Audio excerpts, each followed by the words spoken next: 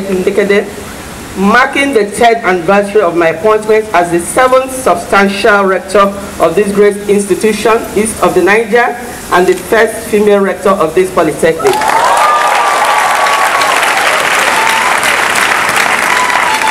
It is equally with the same joy that I address you on this occasion. In my second address about this time last year, I gave a review of our activities, achievements, and challenges, as well as new directions that would move the Polytechnic to greater heights. That was a stock-taking exercise.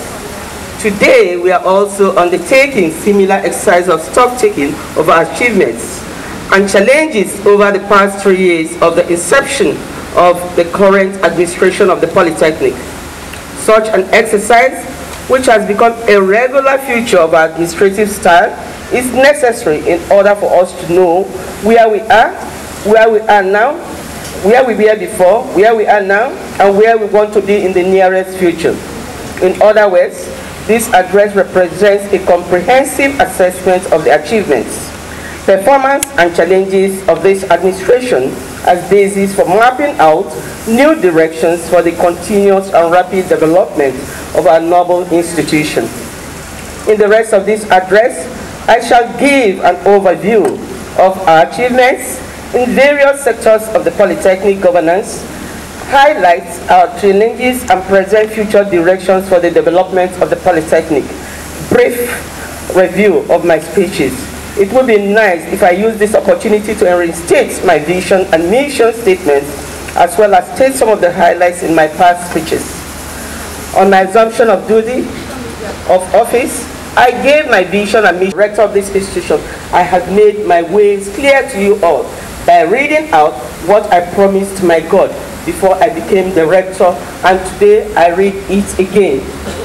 I started like this after I decided to put in my application.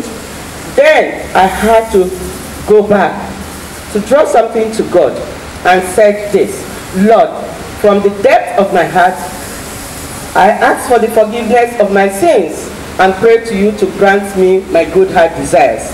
Lord, give me the post of the Polytechnic rector I have applied for. If you say you will, Lord, I ask the following from you. 1. Go with me then, stay with me, and come back with me at the end of my tenure in you, I pray, O Lord. Amen. Please, gracious Lord, let me never seek vengeance or victimize anyone. While on the seat, in your mighty name I pray, amen. Lord, keep away all the people that may constitute obstacles to the job in any way or form. In Jesus' holy name I pray, amen. The Savior of the world, my Lord and my God, I implore you, you give me a formidable team that has the fear of God to work with. In your dearest name I pray, amen. Lord of hosts, do not allow this post to separate me from you, or accept any ill advice to destroy innocent persons. In your name I pray, O Lord, amen. The Lion of Judah, Rock of Ages, you change water into wine. Do not ever permit me to lack in any way the resources to move the Polytechnic to greater height. To you I pray, Great One of Israel. Amen. Dearest Jesus, the avenger of the helpless, the rescuer, destroy the powers or weapons of any devil or evil being that may be used to cause any untimely death, infirmity, deformity, or shame to any member of the Polytechnic. In your wondrous name I pray, amen. Sweetest Jesus, bestow on me the theological and cardinal virtues, as well as the gifts and fruits of the Holy Spirit needed to do the job, so as to bring glory to your name. In your precious name I pray, amen. The Holy One of Israel, direct and guide me with the prayer of Saint Francis.